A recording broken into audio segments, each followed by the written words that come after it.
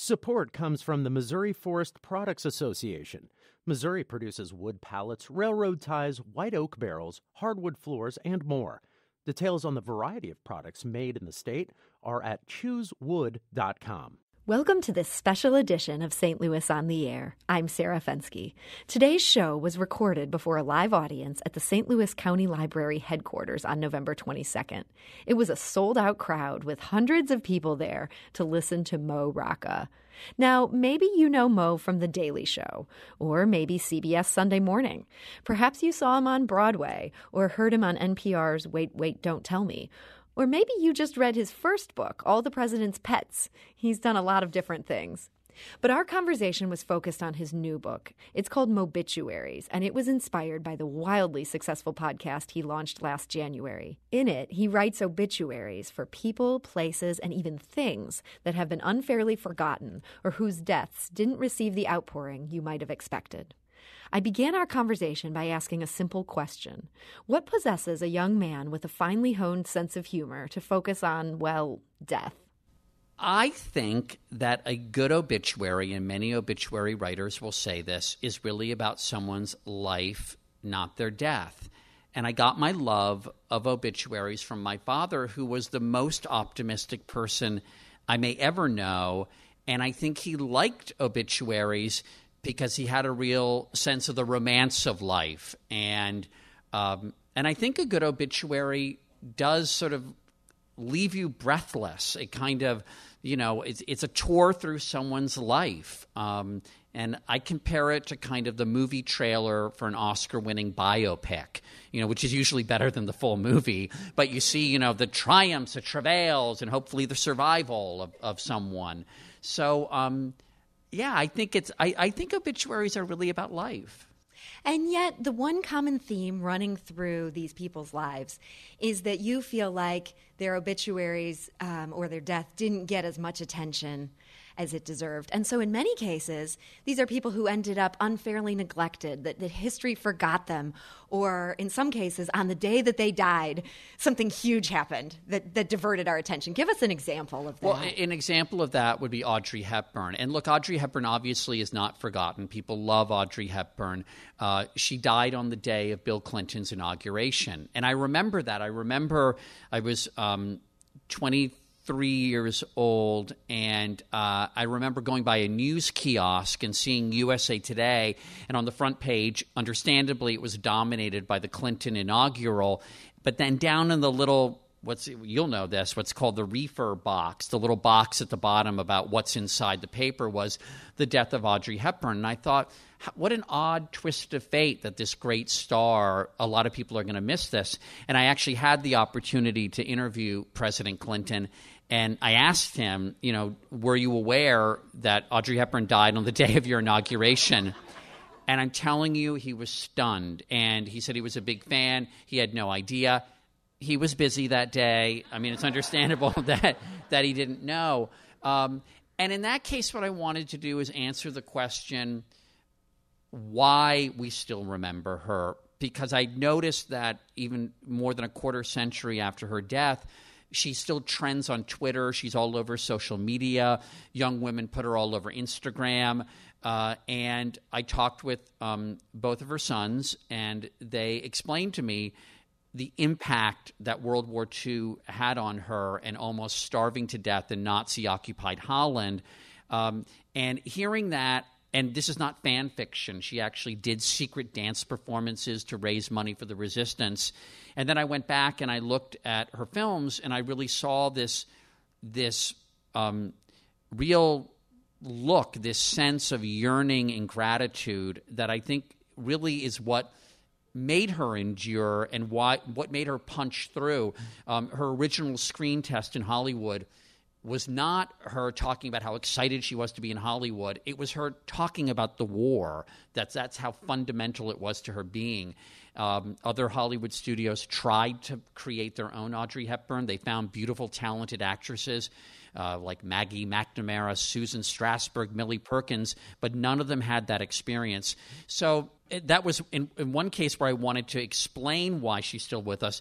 But then, as you allude to, there are people that are also famous, like Sammy Davis Jr., who I don't think are remembered in the way that they should be. And then there are people that were once wildly famous, like the Siamese twins Chang and Eng, that people of a certain age will remember from the Guinness Book of World Records. They had that picture of them. And they were two of the first entertainers in America. And then, we only know them from that picture now. And then there are plenty of people that were pioneers, some of them in civil rights, a full century before the people we think of as pioneers. So it's a range of people. They all have one thing in common. I'm interested in them. So I wanted an excuse to do a book and a podcast about people I'm interested in. So I did want to talk to you about a few of the people in this book who I found most interesting. And I got to say, it's interesting you mentioned Chang and Eng, because this chapter about them just blew my mind about 12 different times. What first got you interested in these two brothers? Well, when I was little, there were three things that kind of riveted me, at least. But three that come to mind were tarantulas.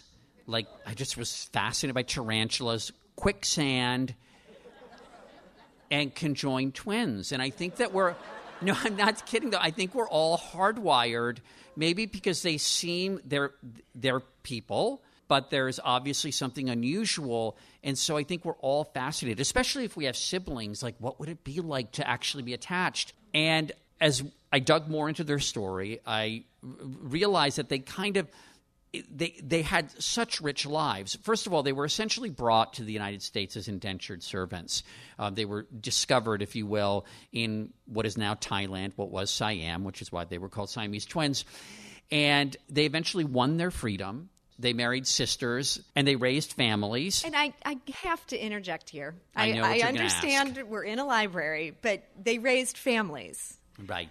So in your book, I learned more than I ever thought I would learn about the sex lives of conjoined twins. Right. And I'm wondering, for our lovely audience here, if you can just tell us just a tiny bit about what we know about how they were able to have these families. Okay, let's get some mood music in here. No, it was one author I spoke to named Yunta Wang explained it as something called alternate mastery, which is Chang and Eng married sisters named Addie and Sarah, and they had two different households, and they would stay, let's say, in Chang's house for 3 days, and during that time, Eng would go into what I can best describe as kind of a computer sleep mode, like a meditative state where he was essentially unconscious, but it allowed his brother, and I think this is actually quite a beautiful thing, his brother to have intimacy and private time with his wife. And then after 3 days, he'd go over to Eng's house, and then Chang would go into the sort of that sleep state. The two questions that everybody has about them is, how did they have children and how did they die? And towards the end of their life, Chang, who had a host of health problems, had a stroke, and Eng had to essentially carry his brother around for 3 years. So it's a really heartbreaking story. But they settled in North Carolina. The mountains of North Carolina reminded them of the landscape that they were raised in. And they raised 21 children. Chang had 10. Eng edged him out with 11. Sibling rivalry. And so here you have this story that up until this point you're really, really rooting for them. I mean, it's extraordinary. They've won their freedom. They've married. They've raised children. They're running a farm in the South, in antebellum South, and then they own slaves. And that's the part of the story where, for me, I kind of hit a brick wall, and I thought, I was loving you up until this moment. But it's also what makes the story, I think, more important and a richer story, obviously a more complicated story. They were, in the words of Yunta Wang, they were honorary whites. They aspired to be Southern gentlemen, and that's what that meant then. And I wanted, and I think it made the story more important. The Civil War, obviously, the South lost, and they had put all their money in Confederate war bonds, and they had to, after the war, go back on the road. They were cleaned out, and they had to go back and work with P.T. Barnum, and they were humiliated, and it was really a sad end to their lives. But I kind of felt it was one of those stories that packed everything in. It was a story about immigration. It was a story about pulling yourself up by your bootstraps, a great story of survival and family, and then it has this dark side. And it's a messy story, and I think I like messy stories, and I think that there's a tendency in the culture, kind of harshness, to disqualify people of the past and look at them as backward, and I think I'd rather look at figures and take them for who they are, and even be generous. And their lives were extraordinary. I mean, that's undeniable. And you got to talk to some of their descendants. How did they feel as they looked back on their great-great-great-great-grandfather's lives? Well, what made the story for me really additionally interesting was their descendants went through their own journey. I mean, Chang and Eng had this amazing journey from across the other side of the planet. Their own children for generations had been ashamed. And partly it was that everyone, when you hear about the conjoined twins and you realize they had families, everyone's instantly thinking about sex, right? And I think that when it's interesting, their own children were very proud of them, and which is really, their own children who were half Asian, half Caucasian. I mean, they were very unusual. This is well before Chinese people came to America to build the railroad. But then as it got into the grandchildren's generation, this sort of shame set in. And only in the last 20 years or so, there's been this big family reunion, and the descendants now, 6 and 7 generations on or whatever, are now looking back going, wait a minute, we're really proud to be descended from these guys who, despite their very real flaws, also achieved extraordinary things. We're listening to my conversation with entertainer Mo Rocca, recorded at the St. Louis County Library. Let's talk about another person that you featured in your podcast as well as in the book, where you got to talk to their descendants. And I understand that you were very recently, again, in touch with them, and that is the family of Billy Carter. So Billy Carter, I grew up in the 70s, and Billy Carter is somebody that I remembered as a cartoon, as the goofy younger brother of President Jimmy Carter, who marketed his own beer that was so bad that Dan Rather told me even the dogs wouldn't drink it. I mean, it was that bad. But to me, I'm a big presidential history buff, and I think that presidential families are like ordinary families on steroids. I mean, the dynamics that we see in our own families are magnified when we look at presidential families. And Jimmy Carter's family, say what you will about Jimmy Carter's term in office, his family was extraordinarily colorful. There was the mother, Miss Lillian, who at the age of 68 joined the Peace Corps and went to India. There was Jimmy, who was a star at the Naval Academy, ramrod straight teetotaler. Sister Gloria, who was Harley Davidson's Female Motorcyclist of the Year in the late 70s, I think 1978. Then Sister Ruth, who was a faith healer, and then at the back of the pack, basically, was Billy Carter, 13 years younger than Jimmy. Billy smoked. Billy drank. Billy played up the stereotype of being the redneck brother. Billy hated the press in a way that feels very contemporary, but was very contemporary, the way he kind of mouths off to Dan Rather during 1977 Profile. And I remembered him vaguely going on hee-haw, like doing belly flop contests, but no one is a cartoon, and I wanted to know who he was, and so I talked to President Jimmy Carter, and I talked to Billy's widow, Sybil, and their wonderful 6 kids, and they all described a man who was hardworking, very hardworking, funny, complicated, a voracious reader, who I think, by the way, was probably an asset to Jimmy in the 1976 campaign, because if Jimmy Carter was sort of that city on a hill, that shining city on a hill, Billy was that dive bar in that city where you need to go to and throw a couple of back. But eventually what happened was the peanut warehouse business that they had in Plains, Georgia, when Jimmy became president, had to be put into a blind trust. And Billy was basically put out of work. And the guy had no choice, really, but to make his living being Billy Carter and going on these TV shows. He eventually got his brother into trouble when he began doing business with representatives of the government of Libya. It happens. And so Jimmy Carter, in the midst of a really tough re-election campaign, had to give an hour-long press conference. This is while hostages are in Iran and the economy was cratering. Had to give a press conference explaining why his little brother was meddling in the Middle East. But in the midst of that, Billy admitted that he was an alcoholic.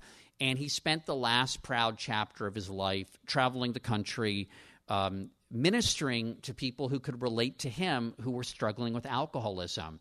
So what I basically got was a guy who, yes, was complicated and funny, but was also a pretty decent guy. And I know his family was really grateful to be able to tell his story. Were they initially skittish to talk to you? I mean, it sounds like he had become such a joke. They might have thought that here you are just to bring up the laughing again.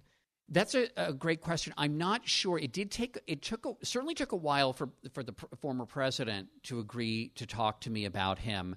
And I think the family, I don't know. I mean, I think it was sort of a coup that we got all 6 of the kids because they all had varying degrees of reluctance when talking about their father.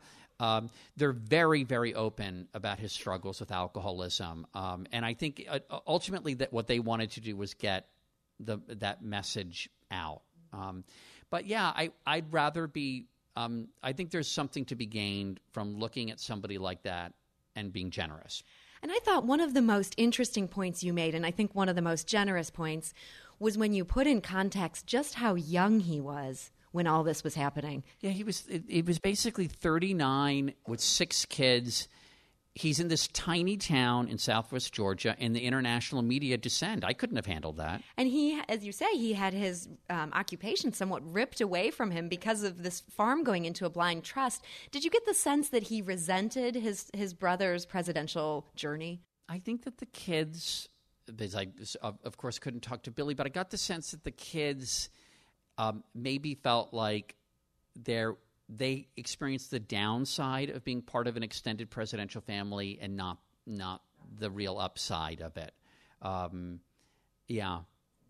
And I was very struck when one of them said that Billy Carter is the only presidential brother with his own museum. If you go to Plains, Georgia, it's the Billy Carter Service Station Museum, and it's a service, and it's really neat. You would recommend a visit? I really would. I'd recommend it. It's really neat. It's a tiny town though, and one of them, Kim, the oldest daughter, said that when she was working there one day, that a woman came in and shook her head and said, "What a shame. He was such an embarrassment to his family," and didn't realize that it was his daughter right there. And that she said, no, ma'am. I can tell you he wasn't an embarrassment. And she said, "How do you know?" And she said, "Well, I'm his daughter." And she said, "Are you sure?" People.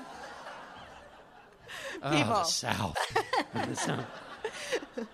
Well, so here we are in the Midwest, and since we're in the Midwest, I thought this would actually be, we would be remiss not to ask you about your feelings of Lawrence Welk, there is a good reason for asking this question. Lawrence Welk does get a Mobituary in this book, and I will say it was an eye-opener to me. I knew nothing about Lawrence Welk other than making fun of him, and you opened my eyes. I get the sense you actually really admire Lawrence Welk. Let me tell you something. Lawrence Welk was born in a sod house in North Dakota, basically a house made of dirt. Okay, it was a German-speaking enclave. He didn't learn to speak English until he was 23 years old. He spent then he told his father he wanted an accordion, and his father said, "I'll sell a cow and get you an accordion, but then you have to continue working on the farm until you're 18. And it sounds like a fairy tale, and it basically is. Okay, and he spent decades on the road with his band, honing the sound that would become known as champagne music. He was almost 50 years old when he got onto television. He eventually was on ABC nationally. The network didn't like his accent. They didn't like the regionalisms that he was constantly pointing out where the singers and dancers were from. And they, wonderful, they're from North Dakota. And they're usually from North Dakota. They wanted him to have an edgy warm-up comic.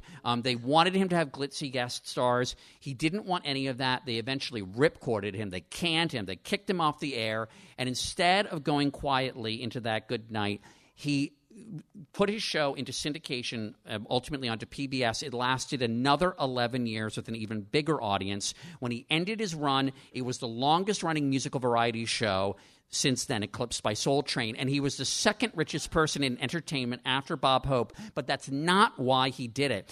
He did it because he knew who he was, and he knew what his audience liked. And there was a real connection there, and he wasn't going to let anyone interfere with that. And for those reasons, I think that Lawrence Welk was a badass. And it's a characteristic that we usually associate with kind of young rebels who say, I'm going to do it my way. But I like the fact that this guy that my grandmother loved listening to, and I'll admit, as a kid, I was like, oh, are we going to listen to this again? And I talked to Fred Armisen, who is so funny and imitated Lawrence Welk on Saturday Night Live in a very funny sketch. And he had similar feelings. And he said, he really admired Lawrence Welk for knowing what he was good at and owning it and knowing what the audience wanted, and that Lawrence Welk would say, I hope you had a pleasant time. It wasn't about fireworks. He knew that what the audience wanted was something pleasant, and I think pleasant can be a very nice thing, and it's underrated. So we also do have another Mobituary that has a local tie, and it has a much stronger local tie than Lawrence Welk. This Mobituary is one that it's going to be an episode of the podcast, and it hasn't yet aired. Give us a little bit of context on this before we play it. We're going to play a little. This is a preview. This is a world premiere. A little bit of a clip. Of that's going to come up in a moment. I am aware of your triumph of the last year on the ice, aided by a late singer who I was always a fan of, and my best friend and I growing up were big fans of hers. And when I began reading about her role in this great St. Louis triumph, I thought now was the time to tell her story, especially since it was clear that a lot of people didn't know her story and thought that she was maybe even a contemporary artist, a tribute to that song and its indestructible nature. I mean, because it just keeps coming back and it never gets old. And so, yes, Sarah, I would love for you all here to hear a preview of that episode. So if we can, let's play. It's a sneak peek preview of a Mobituary for Laura Branigan.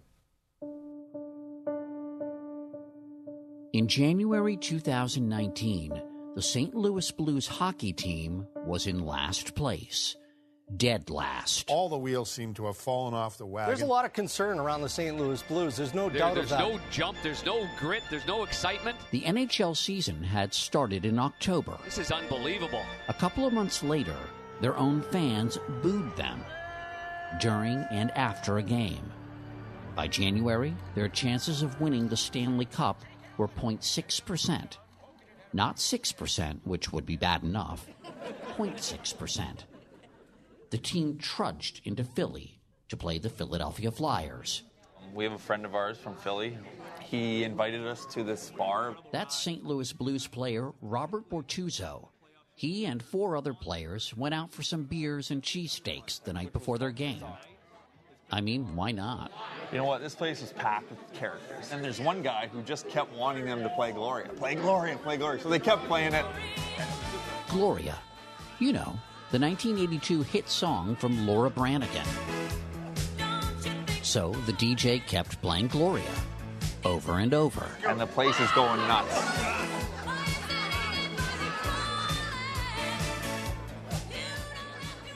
The guys wind up having a pretty good time. They go home, sleep off the booze, they go out the next day, and they win.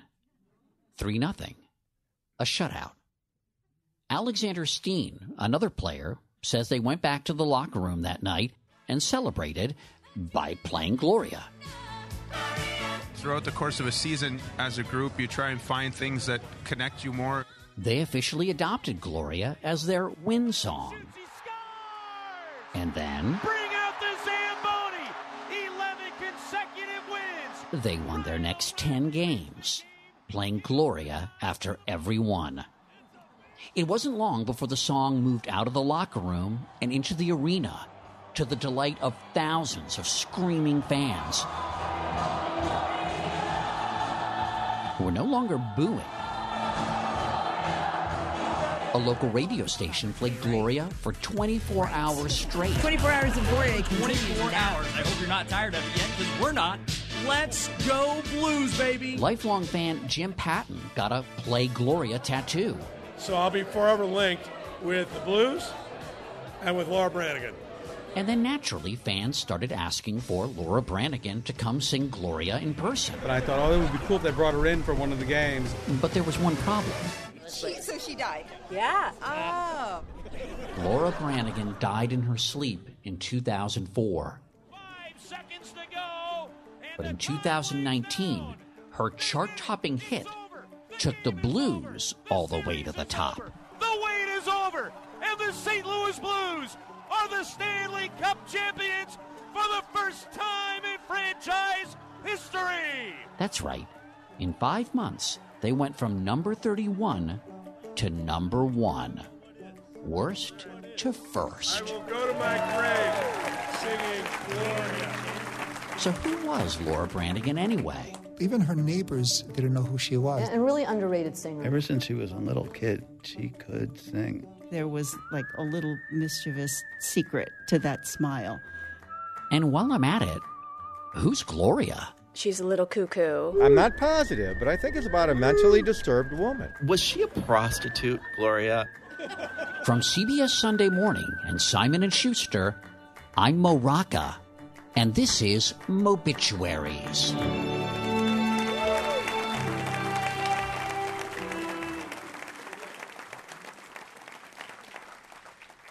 So, Mo, I have to ask you, I know that we have to wait for the full episode to learn all the secrets of Laura Branigan, but did you get to the bottom of who Gloria actually is? You know, I didn't get to the bottom of who Gloria is, although we do have great sound from Laura Branigan herself talking about how she viewed Gloria. In general terms, it was originally an Italian song sung by Umberto Tozzi, and in the movie The Wolf of Wall Street, you can actually hear it. But she co-wrote, adapted the lyrics for the English version. But I did talk to a wide range of people, including one of her brothers, and who lent a lot of insight into her life and career. And she was an extraordinary talent, and I think and she was certainly not a one-hit wonder. I mean, she had many hits, but it's a rich, interesting story, and I'm glad that we're telling it. And I hope that people in St. Louis more than anywhere else really appreciate it and like the story. That's Mo Rocca. He's the author of Mobituaries, and he was just talking about his upcoming podcast episode about Laura Branigan. She's, of course, the singer who made Gloria a hit song. The episode drops December 13th. We'll return to the conversation after a quick break. This is St. Louis on the Air on St. Louis Public Radio, 90.7 KWMU. Welcome back. We'll now return to my conversation with author, podcaster, and TV correspondent Mo Rocca. It was recorded before a live audience at the St. Louis County Library headquarters on November 22nd. The final mobituary in this book is also a dedication, and it's to your father, and it's just a wonderful piece. Tell us a little bit about what he was like. Well, thank you very much. I found that when I was writing, I kept thinking of my father, and partly that so many of the things that I like came to me from him. And on Father's Day, this past Father's Day, I just started writing about him, thinking that it might be part of the acknowledgments of the book. And then my editor said, this should be a mobituary. It should be the final mobituary. And so I made it the dedication.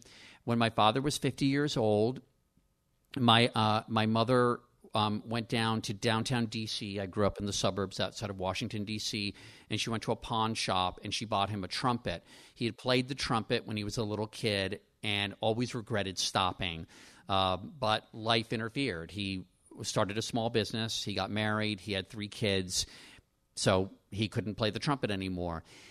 And I remember distinctly him opening up the case and seeing the trumpet. And every weekday morning, he would go into the cellar with the concrete floor, and he would do his exercises. He'd work on his embouchure, which is how your lips fit around the mouthpiece of the instrument. It's really hard.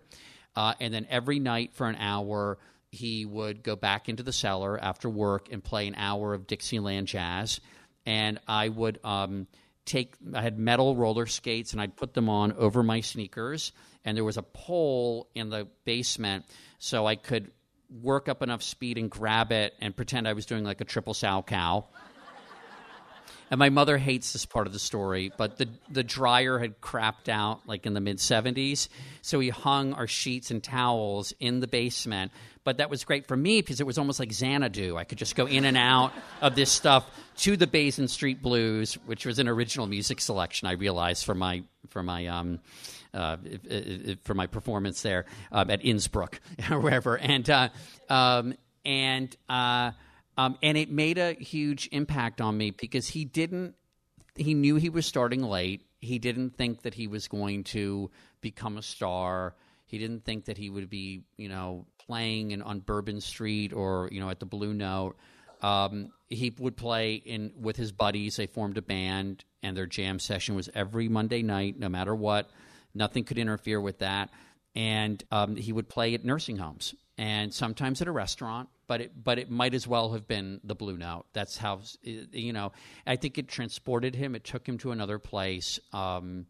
And it just was it made a very big impact on me that I don't even completely understand maybe how it's manifested, but it was very powerful to me. You had a lovely insight in there about the personality of a trumpet player. I was so struck by that. What did you learn about trumpet players? Thank you for asking me that. I was doing I met a really good trumpet player.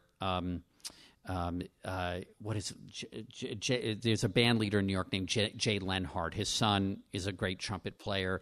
And I asked him, I said, can you talk to me about the personality of trumpet players? Or I don't know, I was just talking to him a little bit about my father. And this was before I wasn't even really thinking about writing a dedication to him. And he said, well, the thing about trumpet players is you have to be really bold. And I said, well, what do you mean? And he said, well, if you bust a note, you can't hide it. If you're a saxophonist or a clarinetist and you bust a note, you can cover it up. It's easy to cover it up, or a pianist. But you can't do that. If you're a trumpet player, you're putting yourself out there, and you have to have thick skin. You have to be bold, because if you go for that big note and you get it wrong, people will know, and you got to come back the next time, and you got to do it again. And I certainly never thought of my father as as submissive or anything like that, but I hadn't thought of him in those kinds of bold terms, and it made taking up an instrument that hard, that late in life, and even gutsier. Yeah, it's a gutsy instrument. Yeah, gutsy instrument, and just a bold and romantic idea to just to go for it, and I loved that. Now, on the subject of your personal life, you came out as gay at 42. That seems like a long time to hide a secret that big. What made you wait that long? Well, I didn't really. The thing is, my friends and my family and my colleagues all knew. I mean, I didn't. The thing is that, in a way, is because I've been working as a journalist, and you know this, a story is not yourself. So no one had come to me to profile me or something. So I think that was probably part of it. I also was, I think, a little bit. There was a sense of it's a little bit awkward, sort of saying I have a disclosure to make. It sort of almost felt a little bit self-important in a way, like to say. But I did feel that there came a time when I was actually being renewed at CBS News, and I thought, I want to be sort of on the record. I want somebody to say, we're hiring you and we know who you are, not, so that there's no two ways about it. And just sort of like to put it out there and just say it. Now, the most surprising part of the story, to me at least, was that even after this happened, you got selected to do the first reading in a Mass that the Pope held in New York City. This was in 2015. How did that come about? I mean, that's an amazing honor for anyone, but it must have had just a special resonance, too, that this happened after you'd been honest about your life. Well, I was the 107th caller to Q107. Okay. So that's how they do it. I mean, oh my God! I was like, yes, I got it. The Pope's stuck with you now. Right. I have been I'm a big believer in inner city Catholic schools in New York, and I suspect in St. Louis, which I know has a very important, proud archdiocese. And so for years, I've worked with an organization called the Inner City Scholarship Fund, sponsoring students and helping raise money. It's basically helps kids from economically disadvantaged homes of all faiths go to these really great schools that are really a great social safety net and undersung in New York City. And again, I suspect in other cities. And so it was essentially in recognition of that. And it's sort of funny because the chancellor of the archdiocese apparently he told me that he went to the Cardinal Dolan. He said, I think we should have Mo do this reading. And this reading, though, has to be done in Spanish, the way it was. That the first reading of that Mass was had to be done in Spanish. And that the Cardinal apparently said, okay, but does he speak Spanish? And that the chancellor said, I don't know, but he'll figure it out. And my mother is Colombian. My Spanish is not nearly as good as it should be, but I did practice, and my best friend is Chilean, and so I practiced with my friend Mario, and my reading from not the book of Isaiah, but El Libro de Isaías. So that's as good as it gets. So, but yeah, it was it was humbling to do that. Did you hear from people after that who were angry that you were willing to do that when the Catholic Church has still not been willing to give full rights to gay people? Yeah, well, it's funny actually. I didn't want to Google myself or anything like that to see what people might have said, and then.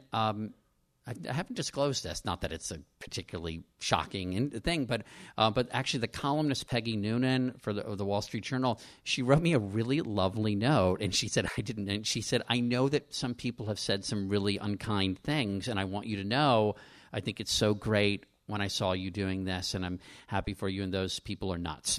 And I actually didn't know that people were saying unkind things, but it was really sweet of her to write that note.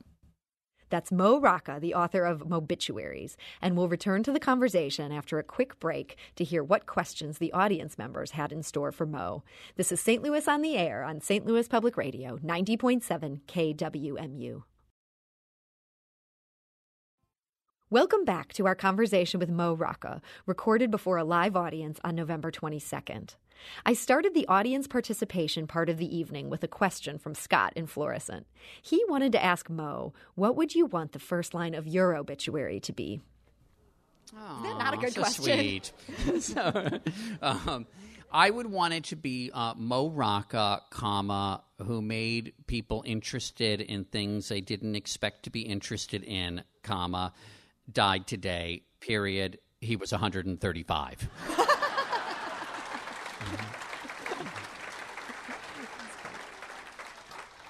We also have one from Lou Jobst, who's from High Ridge, Missouri, and he or she says, which books have you read recently that are must-reads, in addition to Mobituaries? Of course, you don't need to plug your own book here. No, I won't do that. Well, I've begun reading my friend Jeannie Gaffigan's book, Jim Gaffigan's wife, about the brain tumor that she survived, and that's really compelling. I'm trying to think of. I mean, it's embarrassing how little reading I've actually done while I've been writing, because so much of it is research that I've been reading. But that's certainly one, and then. And I'm also in the middle, now I'm just plugging friends, but I'm in the middle of my friend Peter Sagal's book, which is about running, but so much more than that, and about his life in running. And he's the host of Wait, Wait, Don't Tell Me, and it's a great read. Andrew from Eureka wonders, what is the celebrity death that most saddened you and why? Well, I think that when celebrities die on the same day, it's kind of fascinating, maybe because it really highlights the randomness of life. Like, Sammy Davis Jr. dying on the same day as Jim Henson. I mean, so much talent to go in one day. They should have spread it out by at least 24 hours to give themselves their own news cycle. I mean, obviously, poor Farrah Fawcett dying on the same day as Michael Jackson, and I gave her a chapter in the book because I love Farrah. I mean, the 70s were a sluggish time, and she kind of livened things up. And she clearly was a decent person, what she did towards the end of her life. Margaret Thatcher and Annette Funicello died on the same day. And I just want, like, a reboot in the afterlife of Freaky Friday for the two of them to switch places. But I think that's sort of, I think the saddest one is when Dick Sargent died on the same day as Kim Il-sung. Okay, so Dick Sargent was the second Darren on Bewitched. The two Darrens have vexed an entire generation, this whole what happened, especially if you watch them in repeats where each episode there would be a different Darren. They were both played by men named Dick. Everyone knows that the first Darren was better. Dick York. He was like Jim Carrey good. He was so good. But he developed a drug dependency, and then he was replaced with Dick Sargent, who wasn't as good. Dick Sargent then, by all accounts a nice guy, had to go through life as like the second Darren, and then he dies the same day as Kim Il-sung. So think about it. On the one day that the second Darren expects to get some love, he's overshadowed by a genocidal maniac. That is the saddest death of all. I mean, you make a really compelling argument. For Dick Sargent. Yeah. Now, here's a question we actually got from several people. However, Karen from Baldwin is wondering, what is Mo short for? So when I was born in the late 60s, my father was in the Foreign Service, and he was the ambassador to Mozambique. I'm kidding. I'm lying. This is why people in the Midwest are so polite, because you all are inside. You're thinking that's like bad. Oh, sorry. Excuse me. Sorry. It's a library. I can't say that. But you're like, oh, how polite. No. My mother was kind of a hippie. She was hitchhiking across the Mojave Desert when I was born. No. No, that's not true either. It's short for Maurice. Okay. Yeah. I like those other two stories better. I speak with the pompatus of love. I speak of the pompatus of love, whatever that is. Now, Elisa Joyner from Detroit, actually, she's traveled very far for this conversation. She asks, where have you been that has made you stop and say, wow, I can't believe I'm here? Boy, that's a great question. I mean, there's so many places. I was really excited when I went backstage in Miami and met Barbra Streisand, and I was so excited. And then he's like, yeah. So, of course. And she was really nice, really. And then she asked me what we should do about global warming. And it's just not something you can answer in a pithy, quick way. So did you disappoint her? I think I did. Oh, no. I think I did. No, I went, well, separate your papers and plastics. I mean, I didn't know what to say at the moment when I wanted to talk about, Funny Girl. And your love of Barbara, I should say, never having met you prior to this night, I knew how much you loved Barbara, because this is the through line that runs through this entire book, is your love of Barbara Streisand. There is a chapter, yes, and it's true, that is devoted to that. Yes. Yes. So Fanny Bryce also gets a Mobituary. Exactly. Fanny Bryce gets one. So Terry from St. Louis asks, who was your favorite interview? Oh, of all the interviews I've done just on CBS Sunday Morning, I love Angie Dickinson. I just am a big Angie Dickinson fan. I think she is just terrific, and she's one of my colleagues. After I interviewed her, one of my colleagues said, God, I hope that one day I can have the self-knowledge that she does. She just is, she's like, she told me this, I said, are you a broad, a dame, or a gal? And she said, I'm all three. And she really is, and I played poker with her, and she's a smart person, and when I interviewed her, she wasn't selling anything, so she didn't, and she had that quality that's, boy, it's hard, of not caring what other people think and really just sort of saying what was on her mind. And I liked her. I thought she was a very, very smart person. Is that the secret to being a good interview, is to just not care what the audience is going to think? I think so. I mean, I think I prefer interviewing older people than younger people. Even young, shiny stars, I never get excited about it. It's always a disappointment. And it's nothing against them. They just haven't lived long enough. And so it's not that interesting. So I have a real soft spot for the troopers. Like I did Mitzi Gaynor a couple months ago. And I have but I mean, it's somebody, and maybe that goes back to the Trump. It's somebody who's just keeps... And I think maybe that's something I value in myself or I aspire to or something. Somebody who just keeps plugging away. I think it's a virtue that can never be overvalued. It's I think that there's such a great importance placed on, when she was 18, she knew what she wanted. When he was 22, he had it all figured out. And it's like, well, that's great for those people.